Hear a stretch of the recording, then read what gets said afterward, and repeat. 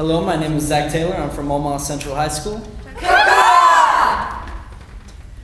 You'll never find me without a pair of jeans on. The strong denim wear made for a true working man because the sturdy material was easy to repair. At least, that's what Nana said.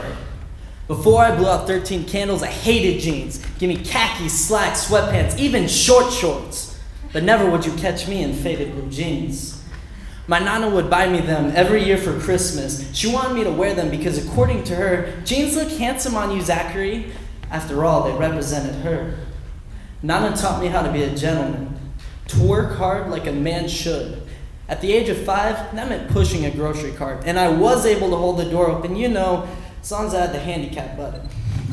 Nana taught me how to laugh. She showed me what music was. Elvis, Sinatra, Louis, and Ella. We listened while we ate breakfast, gave me lessons on finances and women. I didn't understand why I was learning so young until the day Nana coughed up blood. I was 6 years old when Nana was diagnosed with lung cancer.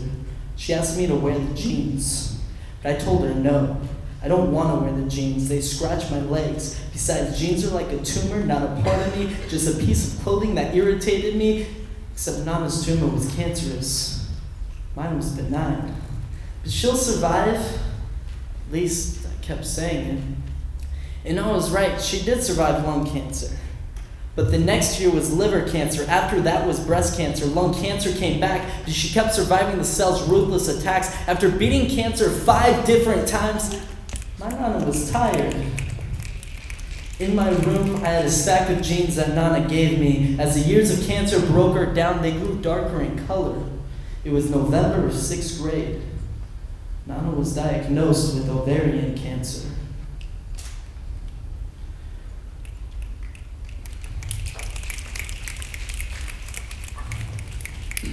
Mother asked me to wear the black jeans, the last pair that Nana gave me.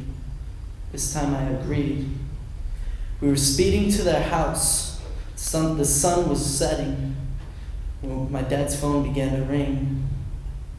I never saw my father cry until the day that my Nana died. The black jeans did not scratch anymore. She was in her bed, quietly asleep. Nana isn't going to wake up this time, though. I'll never have her cooking again, watching Law & Order after 9 and then waking up at 10. No more Elvis Presley records being played in the background, and no more jeans at Christmas. A few days later, I walked up to her casket, a smile on her face, a tear running down mine. I'm wearing the black jeans you gave me, Nana. I know if I have half the strength that she had, I can make it through anything. Because Nana was my mentor. She taught me so much in so little time. Nana was a survivor. She made it through all of life's obstacles. Nana pleaded with me to wear the jeans because they were strong like her.